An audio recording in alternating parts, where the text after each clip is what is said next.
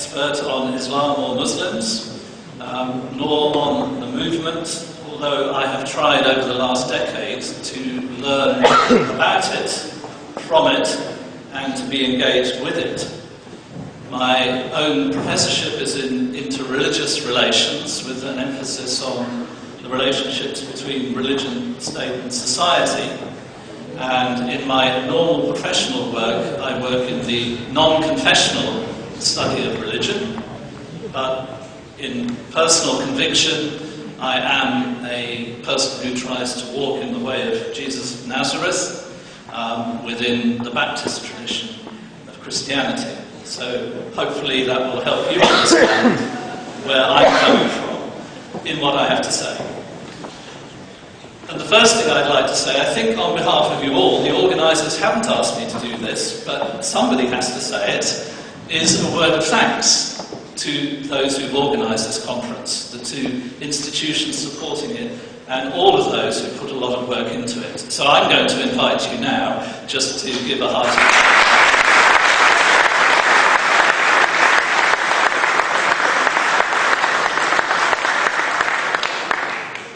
And that thanks is not only for the warmth of the hospitality, especially for those of us who are speakers, and some of us had the lovely opportunity of floating down the Amsterdam canals last night, but it's because of the importance of the topics we've been engaged with, the opportunity for intellectual engagement around understanding the volunteers movement. And it's very important that we do that, we're doing that, in this place, the Netherlands, at this time. Perhaps as an outsider, it's sometimes difficult to say something, sometimes easier to say something. I come from another country within the European Union in which we all have co-responsibility. That's part of the project to which we're sort of signed up in the United Kingdom. The Netherlands has a very distinguished history to many of us from outside of religious tolerance and welcome.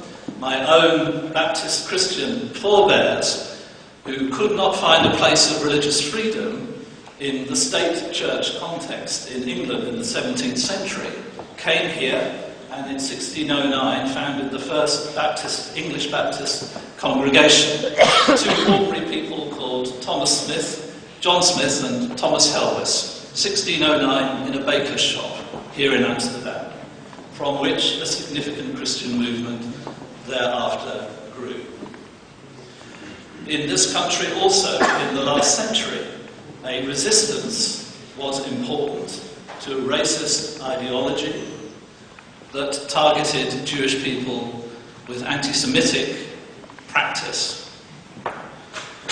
As our opening speaker reminded us, there's a context of change relative to that inheritance. The Netherlands and other countries in Europe stand poised between inheritances of that and uncertain futures in which we all have choices to make. And because of that, this conference and what it's been looking at isn't only about abstract ideas or dilettante academic discourse, but has been about the importance of intellectual understanding in a socially engaged way.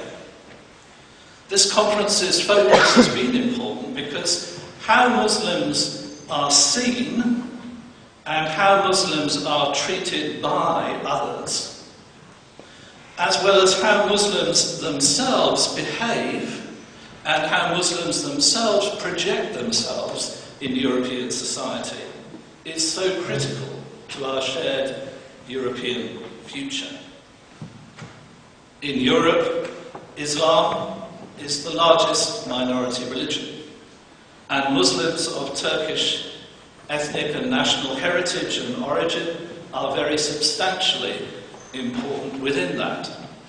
And Turkey itself is of great significance as a Eurasian cultural, political and economic bridge that itself poses important questions for the future of how Europe might see itself and its role and its self-understanding in the future.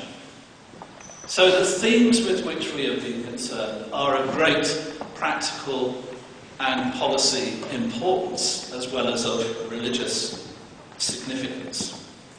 Now, coming at the end of a conference of this kind and being asked to make closing remarks, it can be seen to be the role to say in a different way what others have already said. Well, I'm not going to try and do that because my colleagues have said it very clearly.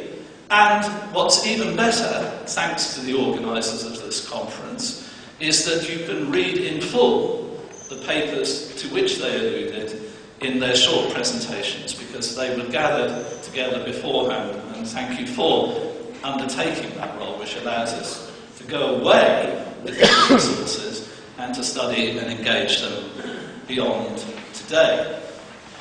And I also don't think I can give a better overview than Dr. Ergil gave in the first presentation of the day. I'd like just to quote something from him about his perception on the development of what we've been concerned with here. He spoke of it as this: a group of listeners, remember where we started at the beginning of the day, a group of listeners that have become followers, have transformed into being a local congregation, a congregation growing into a national community, a community expanding to be a comprehensive international organisation of volunteers and stakeholders that can neither be defined as a religious sect or denomination, although it is religiously informed. And I think there's a lot in those few lines, and I'd encourage you to look at that in the presentation afterwards. In terms of other presentations, Dr. Valkenburg reminded us of the importance and difficulty of the tension between language used on the inside of groups and language used on the outside of groups. I was recently attending a Christian service of worship where a hymn which had the words "Fight the good fight with all your might," and one could quote other well-known Christian hymns of English provenance, "Onward, Christian soldiers," or "Jesus shall reign where'er the sun." When these words are heard outside the context of the worship in which they take place, how are they heard? If such words were sung by Muslims, with Muslim terminology in place, how would the wider society receive them? Of course, it is important for self-reflection in each tradition to ask, actually, even in our own circles, what are we doing when we're using some of that terminology? Is that right? But it's all too easy to mishear things, inside or outside. And very important for all communities is the task of trying to translate faithfully between our internal shorthand that we use among one another inside groups and our external communication with others. And to do that in a way that is as faithful as possible and is as full of integrity as possible in making that translational effort. And it's a task for all, not only for Muslims, but it is a task for Muslims too. And it's one in which I think the movement is engaged. Hasn't solved all the issues, but further engagement is required. Secondly, Father Michel, and I use Father bit there deliberately, has reminded us of the theological dimensions of the movement, and in particular of Fethullah Gulen's own teaching and inspiration to the movement. He emphasised, and here I quote, the role as spiritual director and teacher of an internalised Islamic virtue. For Gulen, he says, spirituality must always be oriented towards the service of God and others. Another quotation: God rewards a small act done with purity of intention more highly than many ostentatious deeds done without the sincere desire to serve God alone. Now, at this moment, I'm going to abandon normal Western academic conventions and speak a little bit personally. Because I think in order to understand this movement, one has to understand the personal dimensions of it and how that relates to people who come into contact with the movement. And it's a kind of personal that's not a free-floating personal, but is rooted in that strong belief in, dependence upon, and renewal by whatever it is that we call the divine.